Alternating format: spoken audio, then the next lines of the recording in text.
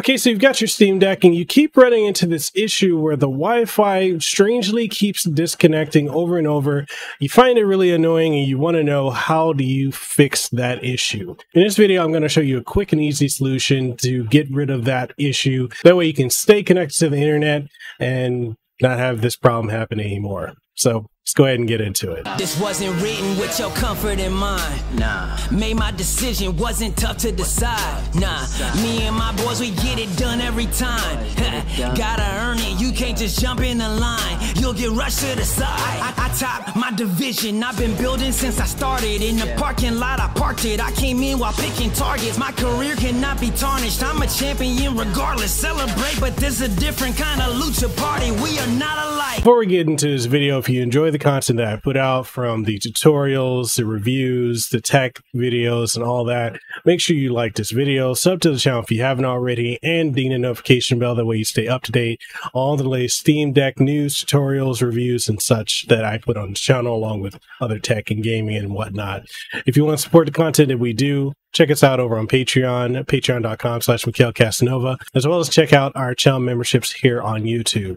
And if you want to take the conversation further, we have Discord as well as Guilded, with links for those in the description below. So without delaying any further, let's go ahead and get into fixing this issue, which a lot of people seem to be running into with their Steam Decks.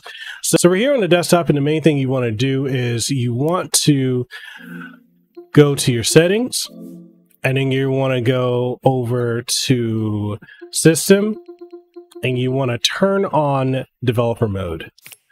Now that you've turned that on, you want to go all the way down to the bottom, click on developer, and you want to turn off Wi-Fi power management.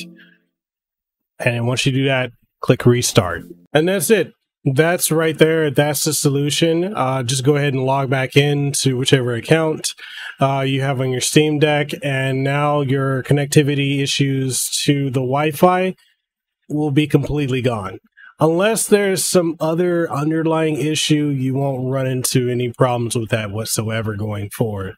But if you found this video helpful, if you found the tutorial or any of the tutorials that I put out helpful with your Steam Deck usage, make sure you like this video, sub to the channel if you haven't already. That way you stay up to date on all the latest and greatest content that comes on this channel, from Steam Deck tutorials, game reviews, tech reviews, and so much more. If you want to support the content that I put out, then make sure you head on over to patreon.com/MikhailCasanova.